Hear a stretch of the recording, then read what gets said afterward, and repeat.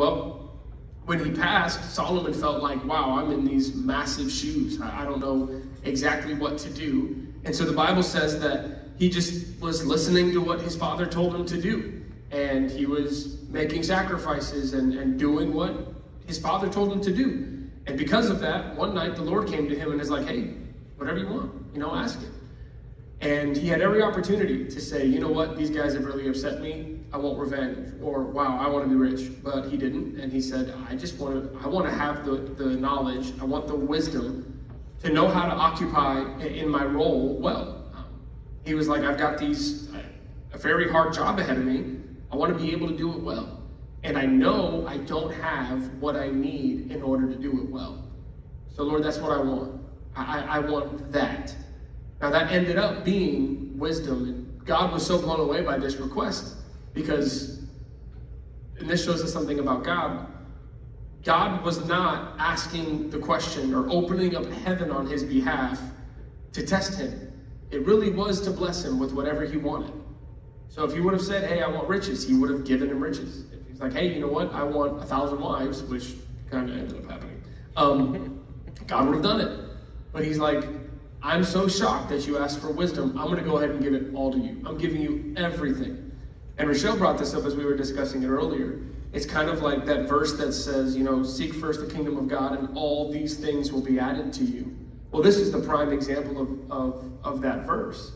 That's exactly what he does. And so as we're discussing our own pursuit of wisdom, I know it's not the funnest conversation. I know it's not the life-changing topic that's going to draw thousands to hear, like probably dating will. I know it's not that fun. But apparently, if we follow Solomon's example, there will be no one like us and no one to come after us like us. In fact, they've actually studied how much money this man would have had. They studied his net worth.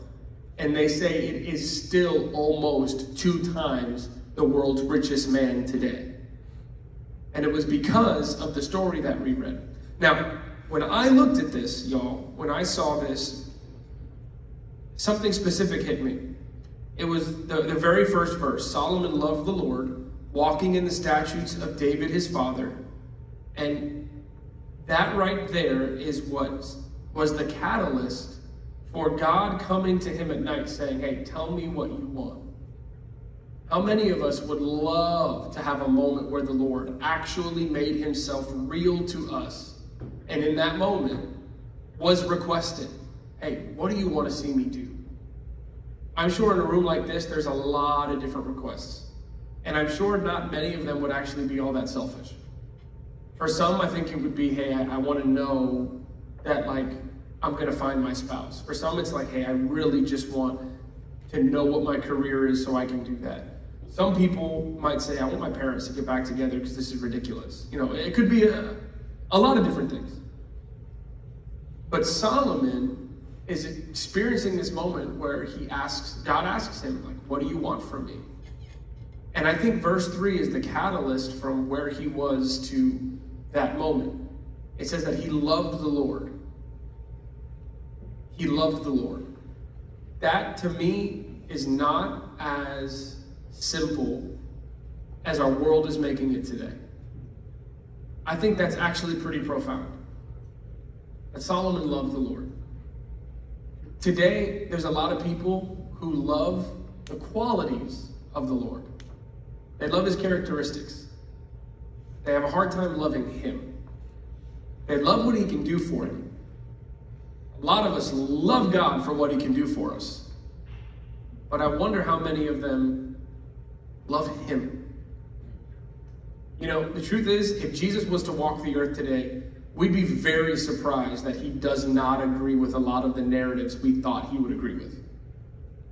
I wonder how many of us would follow him, even if we found he didn't agree with this popular mindset or that popular mindset. The crazy thing is we don't have to really wonder if that would happen, because if you read the Bible, there were a lot of people who followed him because he thought he was going to do one thing and then left him when he found out that's not what he wanted to do. So when Solomon loved the Lord, This was something significant. It was substantial. But if you notice the very next thing, it says he was following the statutes of his father. The very first week that we talked about wisdom, we talked about the wisdom of obedience. Samuel actually says that obedience is better than sacrifice. And he was obeying what his father told him to do. Now, I don't think that the thing that we should be telling everybody tonight is, hey, leave here tonight and follow and obey your earthly father. With a room like this, there's so many different earthly fathers out there. We don't really know what making that charge would equal. But if we kind of reverse engineer this, whoever was giving him the direction in his life that pushed him to love the Lord, that was the man that Solomon needed to follow. So let me ask you, who in your life, right here, right now, is giving you the direction that's really pushing you to pursue the Lord? Whoever that person is, that's the person I think that you need to say tonight, it's not about my opinion, but I'm going to listen to that person. You know, that may mean that somebody's been telling you to stop posting a certain way, and you're like, you know what, they just don't really get it. But you find that this is the person that's actually been pushing you to love the Lord. You may want to leave here tonight and listen to him. Maybe that person is saying to handle your money differently, or to handle your mouth differently. Or maybe they're saying the relationship you're in is just like not legit.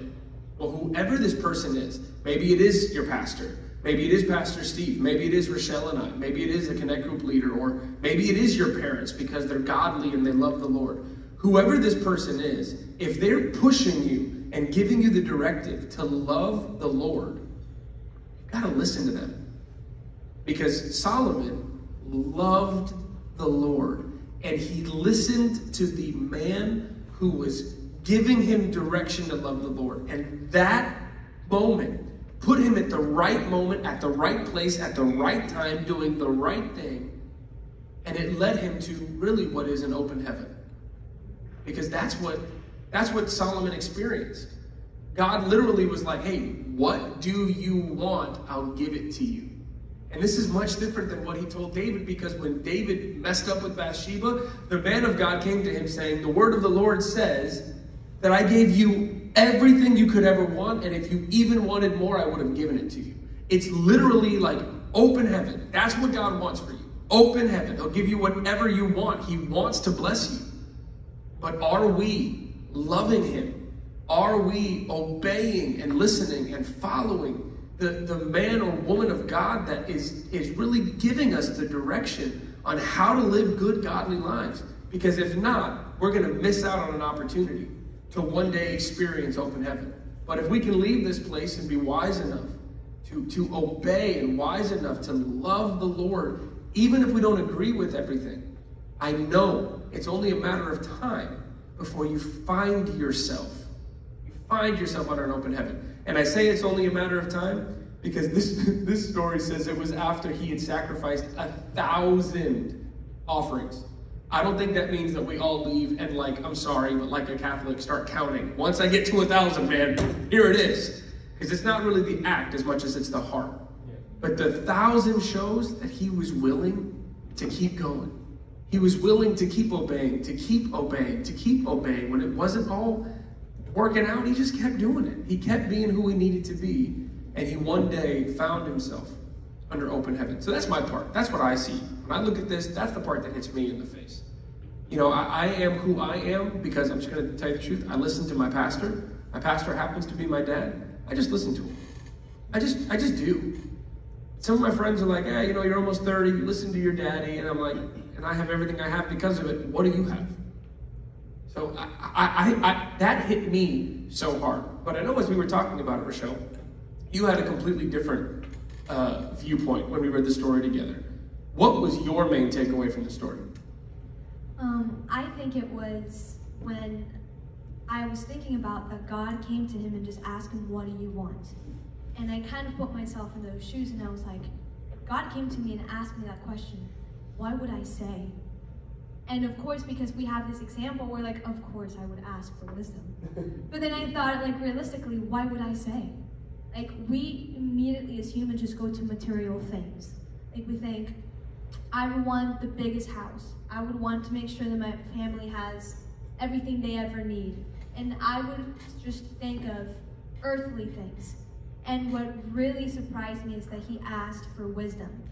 And when I thought about that, I was like, I wonder if he even knew what he was asking for when he actually asked for that. Because when he asked for it, he was coming from a very humble place. We see that he was thanking him for being so good to his father, and for now letting him now be able to do what his father did.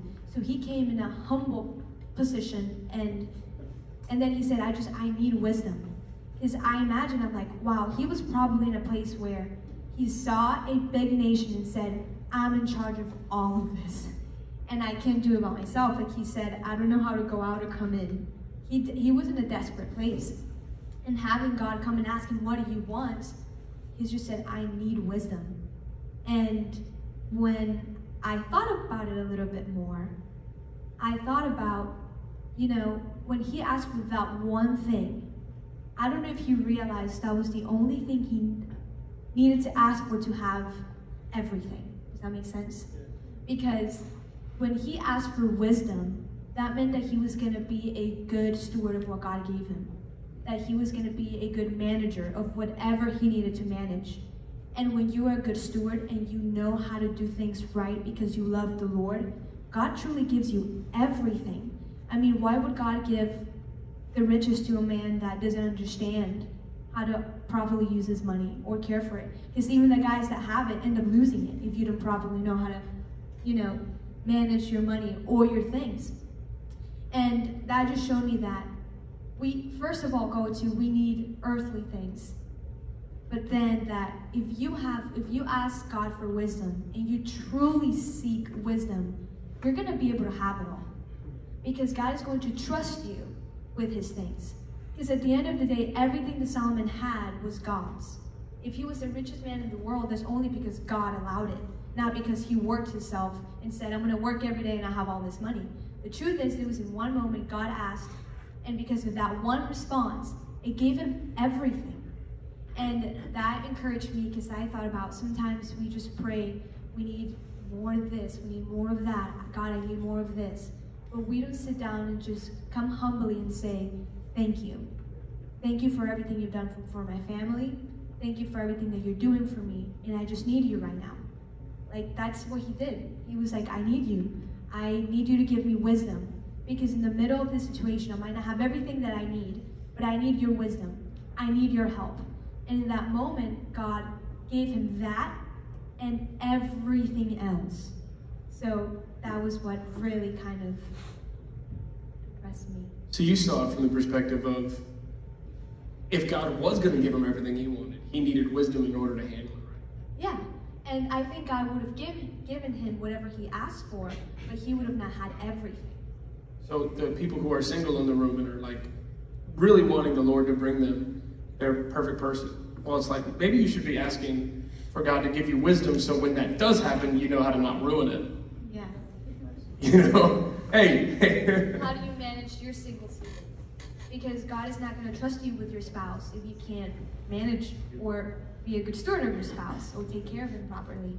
So I think you need wisdom in every area of your life if you want to truly succeed.